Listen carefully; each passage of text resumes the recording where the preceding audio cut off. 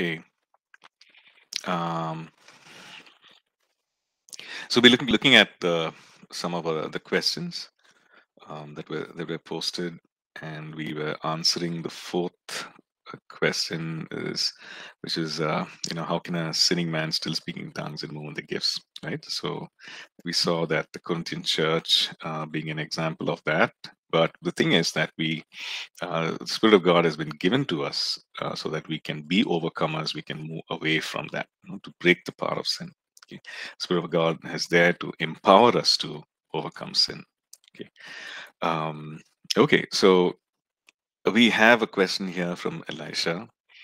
Is there any relationship between the baptism, gifts of the Spirit, and salvation? Well, um, could you just uh, okay, of course, when I look at these three terms, we see that when we look at these three terms, we see that it's the Holy Spirit is involved in all three, right? Gifts of the Spirit, of course, gifts by the Holy Spirit, and when we look at salvation, that we are born again by the Spirit of God, and of course, the incorruptible Word of God. So, and then the baptism of the Holy Spirit, which or baptism with the baptism in the Holy Spirit. The Greek use there can be translated as baptism with, a baptism in, a baptism of. So we see that it again involves the Holy Spirit. Well, that's something that we see as a common thread of all these three terms, where the Holy Spirit is the one who brings that about. In terms of progression, well, the person is born again, which is the person is saved, and the person is filled with the Spirit, baptized with the Spirit, and begins to move or receive the gifts of the Spirit, desire the gifts of the Spirit, and walk in the gifts of the Spirit, right? So I would, unless you have something more specific, Elisha, about this particular question, you Yes, could. Pastor. I'm sorry. Specifically, what I wanted to ask is in Mhm. reference to um, when the person doesn't receive the baptism of the Holy Spirit and does not operate in any of the gifts, does it mean that that individual cannot be saved? Um, oh, I see. Okay. No. So the person is saved. How is a person born again? A person is born again when I think let's look at the book of Acts. If you receive Christ as Lord and Savior, one is born again, right? Um, so yeah, Acts 38, repent and let every one of you be baptized in the name of the Lord Jesus for the remission of sins, and you shall receive the gift of the Holy Spirit. So one is born again when one confesses the name of the Lord Jesus and receives forgiveness, and the person is born again, right? So as a born again person, what happens? The Holy Spirit comes in and dwells. We are sealed by the Spirit of God, as what we see in the epistles.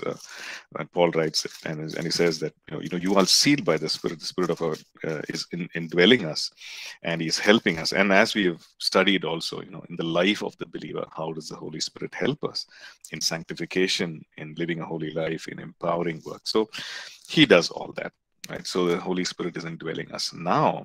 Uh, uh, you know, to be baptized in the Spirit, and maybe I can live in ignorance and not really desire that.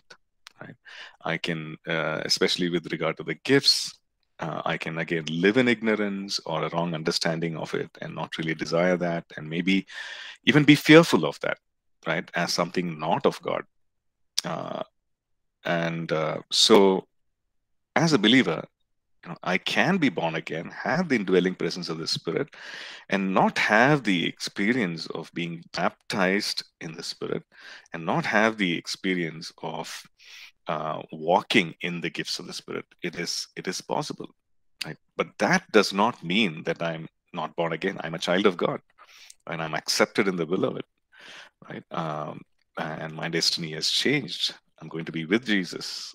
That all that assurance of salvation, everything is there, and the Holy Spirit will lead me. He will give me opportunities. Will give a person opportunities to know the truth, to hunger and thirst for more of God, and to walk this path of the believer, of the disciple, to be baptized and so on. So yes, ignorance, wrong understanding, maybe fear could keep me away from that, but that does not mean that a person is not born again, right? I think that was your question, Alicia. Yeah. Yeah, thank you very much, Pastor. Okay. Right.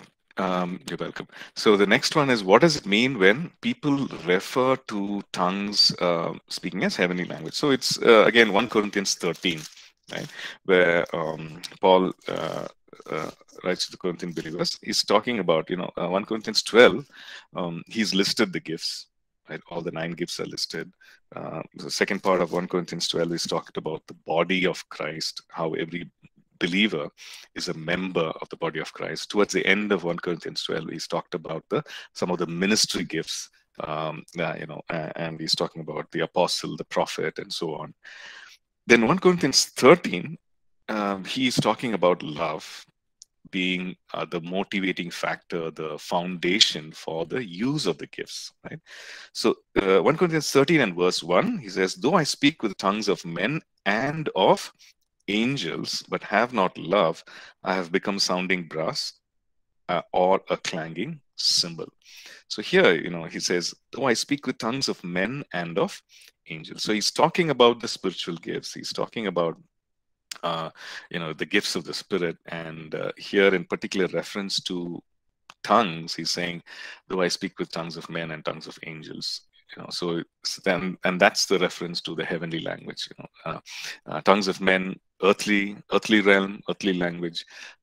Tongues of angels, heavenly realm, heavenly language. So that's that is where this whole reference to heavenly language this comes from. Right? Okay, I hope Pastor. that helps. As a follow up on that, Yeah. then would it be entirely true that to say that Satan does not understand tongues, because we know Satan to be a fallen angel.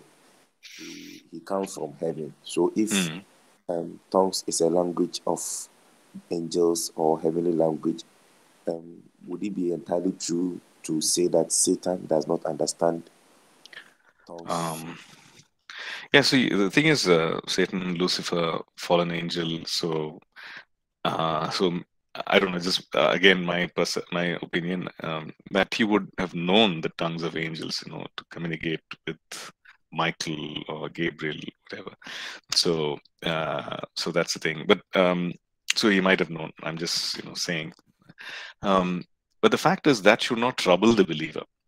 Even if Satan or any other powers of darkness, when I'm praying in tongues, if they know, that should not trouble the believer, because the believer has been given authority. Because of the victory that was won on the cross by the Lord, the believer has been given the authority, given the wisdom to thwart, to put down every fiery dart of the enemy. Right. So when we walk with the Lord, when we walk in fellowship with the Holy Spirit, we have been given the authority as born again believers. We've been given the authority. So that should not trouble us, because the Lord Jesus in the commission, he said, in commissioning the disciples, he said, these signs will follow those who believe. They will cast out demons. Right? So many times that is the thing, does Satan know? What if he knows? What if the powers of darkness, know about these things that I'm praying about? No problem. We have been given the authority. Right? Luke chapter 10, verse 19 talks about our serpents and scorpions and all the power of the enemy. He has won the victory. Right? Maybe I'll just read that verse exactly. Luke 10, verse 19. Behold, I give you the authority to trample on serpents and scorpions and over all the power of the enemy, and nothing shall by any means hurt you. So that's the promise of the Lord for the believer. So so it needn't bother us. It really shouldn't bother us. As we grow in the understanding of the authority that He's given us, as we grow in intimacy with the Lord, as we increase in intimacy or grow in our relationship with the Lord, authority is just a natural overflow of that, outflow of that. Yeah. Does that help, Elisha? Yes, Pastor. Yes, Pastor. Thank you very much. Okay, most welcome. Okay, so let's just go through the list. Okay. Okay, here's maybe I won't project the thing. I'll just put the questions here in the chat. Okay. Okay, here's an interesting question. Let me just put it in the chat. Okay. Okay, so once we receive the Holy Spirit, is it possible that He might leave because of some sin? Okay. Does anybody want to answer that?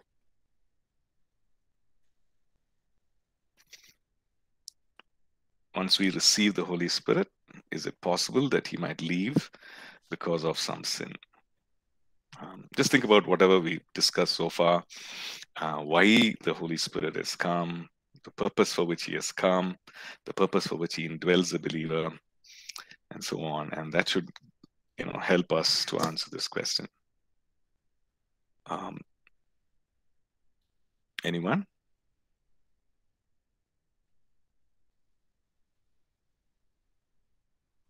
Okay, yeah, go ahead, Avdesh.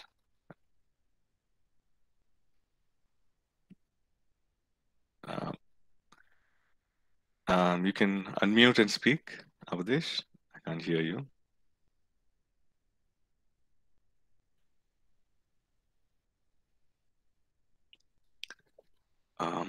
You can also put it in the chat.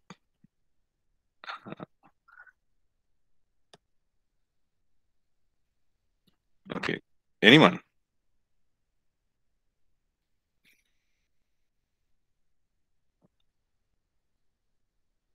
Okay, I see many names here. Collins, John Paul, Robert, Leah, Lama, Rebecca, anyone. So when we receive the Holy Spirit, okay, no, but repeated sins, sin itself grieves the Holy Spirit. Okay, so we can give, very quickly, we can give a resounding no as our response to that question. And the reason is this, okay? The reason is this, John chapter 14, and if you look at verses 15 and 16, right? This is the Lord Jesus teaching about the Holy Spirit to the disciples. He's teaching about what will happen when He goes to the Father. Okay, so verse 15, if you love me, keep my commandments. Verse 16, and I will pray the Father, and He will give you another helper, that He may abide with you forever. Okay, so He very clearly says that He may abide with you. Abide means to dwell, to stay, that He may stay with you forever. And forever is a long time. Right? Forever is a long period of time. He doesn't give any conditions, that He may stay with you, if you live a holy life, or if you stay, He'll stay with you as long as you're making righteous choice. No, He'll stay with you forever. The Spirit of truth, whom the world cannot receive, because neither sees Him, but He dwells with you and will be in you. Okay, and the time period given there in verse 16 is forever. And the reason is very simple, right? He has come to empower us to live like Jesus, right? To do the good works, to break down the works of the enemy in our own lives, in the lives of others, right? To walk like Jesus, to minister like Jesus, and that's why He has come. And now it is possible for the believer to go back, to be a carnal believer, to focus on the things of the flesh, to entangle, maybe the person has fallen and getting entangled in various kinds of sin. And the thing is, the Holy Spirit is there to help the believer come out. Right? He's convicting the believer, he's warning the believer, he's empowering the believer, but the believer has to make the right choice. Right? He will speak, he will direct, he will warn, but the believer has to make the choice to obey. Right? So that's the thing, right? Again, Romans chapter 8 talks about that if you live a carnal life, you will die.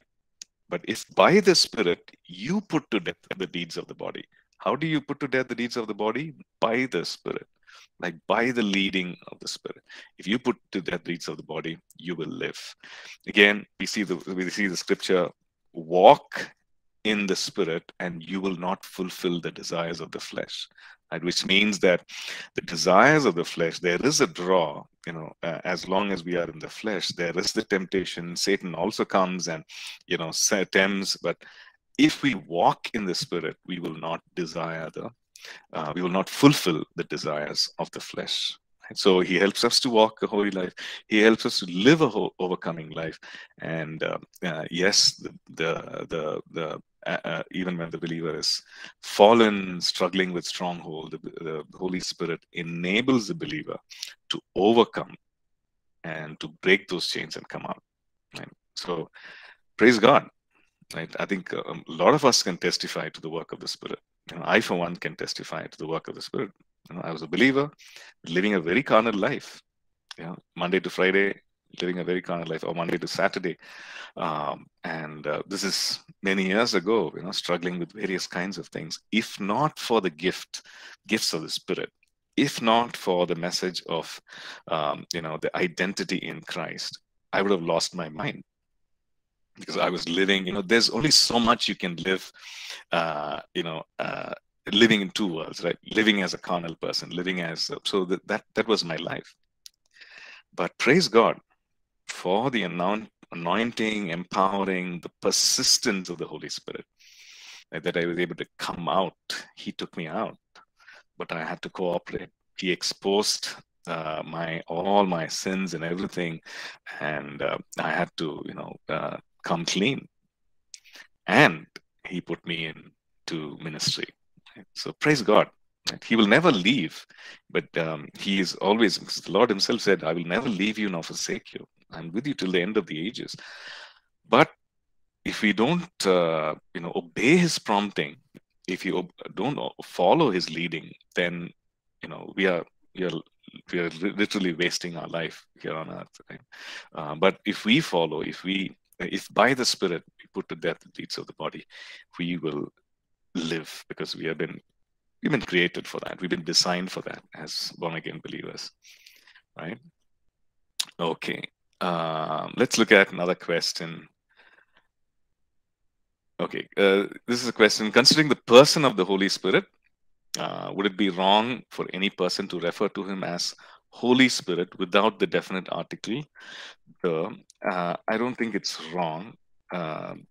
Say, because the would, of course, definite article would mean you're referring to, he's unique, etc.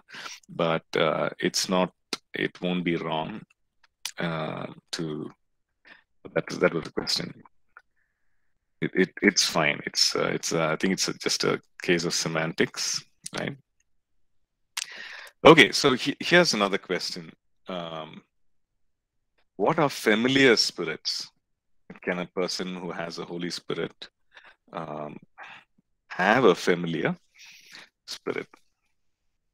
So, yeah, I just wanted your response on that. Anyone who can answer?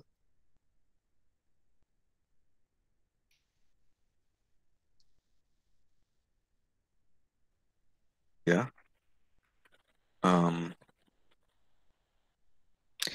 Yeah. So I just want to, kind of say that you have a course on the on demonology and dealing with, right, deliverance and healing and deliverance, right? Which talks about, we go into depths of that particular topic, about the spirit world and spirit and so on. So we'll look at that. But very quickly, about familiar spirits, we see that there are different kinds of spirits, right? We see spirit of lust, or unclean spirit, and or lying spirits and so on. So they're termed such because they carry out that function. They bring about, maybe their work is just to create or tempt a person with lustful thoughts and make them fall, right? So we see these kinds of spirits. So a familiar spirit would be familiar with the information about a person, and we see that in even in when it comes to people trying to call out or bring up the spirit of the dead and so on. A familiar spirit would pretend to be like, that person's spirit, a human spirit, but we know that that is not possible, because once a person dies, he either goes to the presence of God or away from the presence of God, right? So a familiar spirit is something with has the information, tries to pretend like a spirit. So anyway, coming back to the question, so can a person who has the Holy Spirit still have a familiar spirit? Well, the possibility is that as a person who's born again, I can open the door for the influence of spirit of darkness, right? An evil spirit. So let me just say evil spirit for any kind of category of spirits, like familiar spirits, whatever. So as a believer, it is possible that I open up some doors when I willfully walk in sin, when I willfully commit, or when I dabble in the occult. As a believer, when I do that, then I'm opening up the door for, I'm giving legal ground for, Satan to step in to my life, right? The Bible, Ephesians 4 talks about, don't give a foothold for the enemy. Let the sun not go down on your wrath, nor give a foothold for the enemy. Now, I could give a foothold for the enemy, right? But the thing is that I could open up for the influence of the Spirit. Now, that is very possible. Okay, so that is possible. But to be demonized by a spirit, now that is not. Now that is not something. It's to the extent to which I can give control over to a familiar spirit or any spirit. Yes, it is possible for the believer, child of God, to give over the control, right? To open a door to the influence of the Spirit. Right. Okay. Let's look at another question.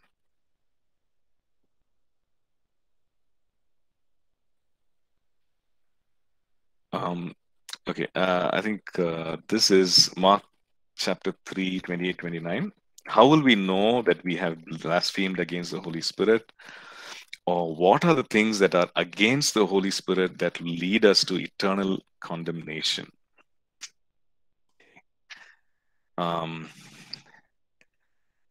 So let's look at Mark 3, 28, 29.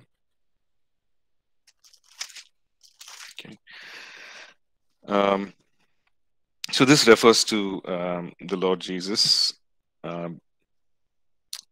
He's coming, and he's just finished the deliverance, and people are saying that the Lord Jesus has Beelzebub, or and then they're saying by the ruler of the demons he casts out demons. He's employing the power of demons in order to cast out demons. Well, the reality is the demon was cast out, right? So then the Lord gives the explanation. He says, how can Satan cast out Satan? If a kingdom is divided against itself, that kingdom cannot stand, and so on. And then it says,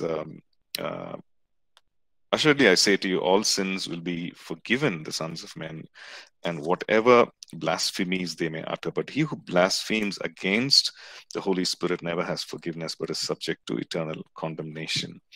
Right. So this is what he says. So the thing is, I think we did address this about the blasphemy of the Holy Spirit, and we looked at it in the earlier chapters, so I won't go into the details of that. But just to say that when we attribute the works of the Holy Spirit to the works of demon, and when we do it knowingly, okay, because if you look at it, it's not like they were ignorant of the fact, but they wanted their own positions to be secure. Time and again, if you look at the Pharisees, the scribes, and how they dealt with Jesus, interacted with the Lord Jesus, you see that it's not that they asked questions, it's not that they wanted to know the truth, but they wanted to trap him.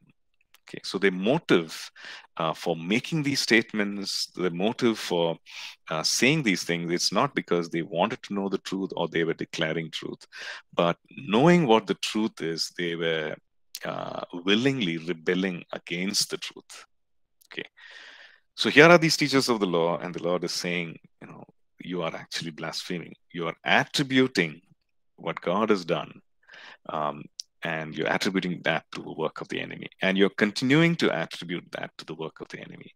Now that's a blasphemy against the Holy Spirit, and that will not be forgiven because you're continuing to do that. Knowing the truth, you continue to blaspheme against the Holy Spirit, and you're continuing to do that, right? So that's what the Lord says. Now, what are the things against the Holy Spirit that will lead us to eternal condemnation? That's the second part of the question. So the thing is this: in the scripture, we looked at Hebrews 10. Right? We know that we are saved by the grace of God. We know that we are born again by the grace of God. We know that we fall, and the Spirit of God enables us, brings us to conviction, enables us to rise up again and walk in righteousness. Right? Now, Hebrews 10:26 talks about a scenario where a person is sinning willfully and who's rejecting Christ, the Son of God, who tramples the Son of God underfoot, it says in verse 29, counted the blood of the covenant by which he was sanctified a common thing, and insulted the Spirit of grace. Okay, so it's doing a list of things here. So totally rejecting the work of salvation. Okay, a person is so scarred or seared the conscience after having known the truth, and it says that in such a scenario, then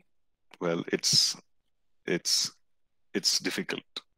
It's very difficult for that person to come back. That's what it says here. That let me just read.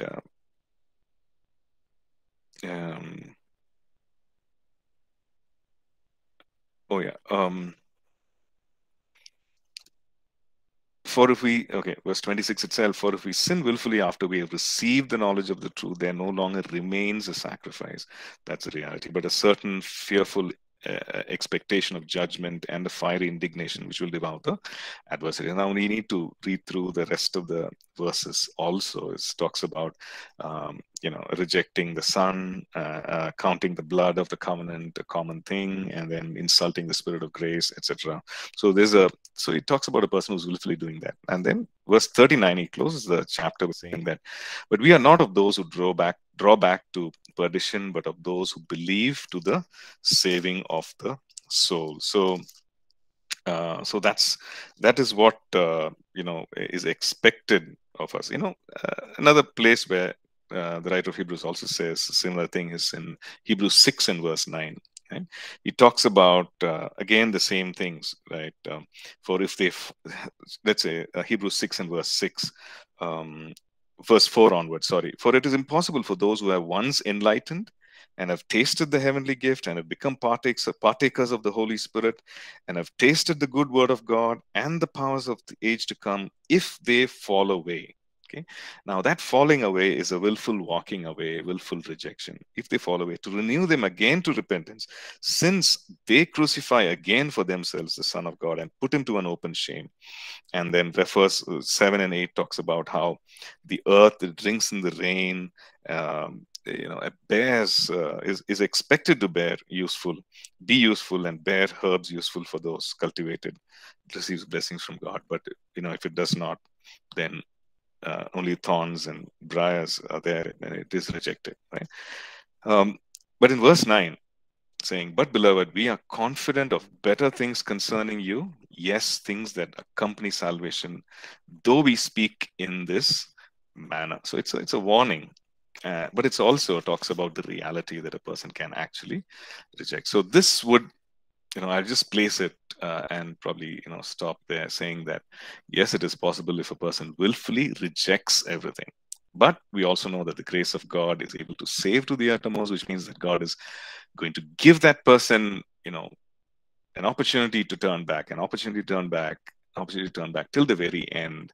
But till the very end, if the person does not turn back, right? If the person continues to reject the offer of God, then there is nothing else, no other option but eternal condemnation. But it's a very, very difficult thing to reach that place for a believer. Sometimes we think it's easy. No, but it's difficult because of the grace of God, because of the persistence of the Holy Spirit. It is a difficult thing, right? Because God is going to pursue that person till the very end. But it involves the will, a choice that the person has to make as well. Okay. Okay. So some very interesting questions. Okay. How can a person hear the voice of this Holy Spirit? I think we won't go into that. Okay. I think we've looked at it in detail in the course. You can always refer to the videos if you want to refresh your understanding of it. Okay, question number 11. So my question is, can evil spirits still influence man even when he has God's spirit? Okay, I think that we looked at that as well. Okay, last question. What is the difference between indwelling when we put our trust and the baptism? Is it a one thing or a continuous process? Okay, I think that also we have addressed. So we won't go into that. We know there is a difference between the indwelling presence of the Holy Spirit. When we are born again, the Holy Spirit comes and indwells the believer. We are sealed by the Holy Spirit. The Holy Spirit comes and indwells us as a guarantee, as an earnest for what is to come. So that's what happens to the believer.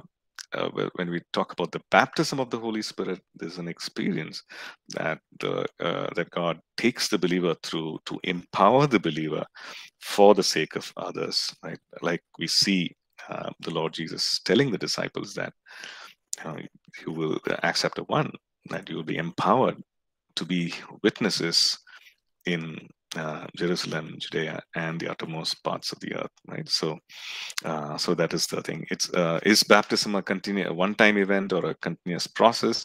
Well, we read, we see that there is the baptism of the Holy Spirit, and there are several infillings of the Holy Spirit or anointing of the Holy Spirit. We see in Acts chapter 2 that people were baptized by the Spirit. We see, later also that when they gathered together, that they were filled with the Spirit, and the whole place was shaken. Right. Then we read about Peter and John, that they, filled by the Spirit, they addressed the people, those who were questioning. So we see that it is a continuous process of being filled with the Spirit, and we are commanded to be filled with the Spirit. Ephesians talks about where Paul writes and he says, be filled with the Spirit, and not with wine, in which is dissipation. Be filled with the Spirit. Ephesians chapter 5 And verse 18, do not be drunk with wine in which is dissipation, but be filled with the Spirit. And the Greek there is to go on, continue being filled with the Holy Spirit, right? Be filled with the Holy Spirit. So it is a continuous thing. It's not just an event, but it's a continuous process all through life. That every day, every moment, to be filled with the Spirit of God, right? Okay. With that, I think we've come to the end of the questions. I think we've finished the course. Any questions? Any further questions from your side? Pastor, I have a question on the chat. Yes, Elisha. You put it? Okay. Why is blasphemy against the Holy Spirit unforgivable? Okay, sorry, I missed out there. Okay, the only reason that we see is that blasphemy against the Spirit, especially in the context of what happened here with the Lord, who was blasphemed against. So we see that the Lord giving the explanation because.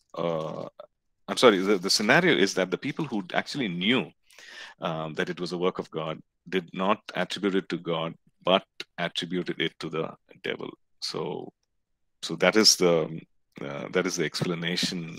We see that they knew the truth, but did not accept the truth, but chose to rebel against the truth. And but more importantly, they were actually calling work of God as the work of the devil, right? So they were blaspheming against the work of the Holy Spirit, and that's the only understanding that we see here, that it was a blasphemy against the Holy Spirit.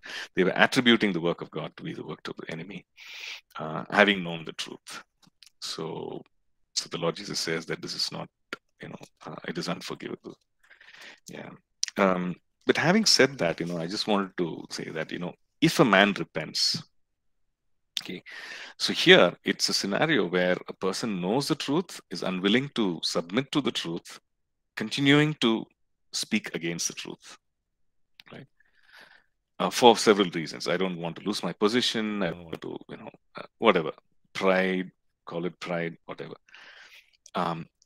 But if the same person turns around and submits to the truth and asks for forgiveness, the Lord is there to forgive. Right? 1 John 1:9 talks about that if we confess our sins, that He is just, He's faithful and just to forgive us of all unrighteousness. So that promise holds true. But this unforgiveness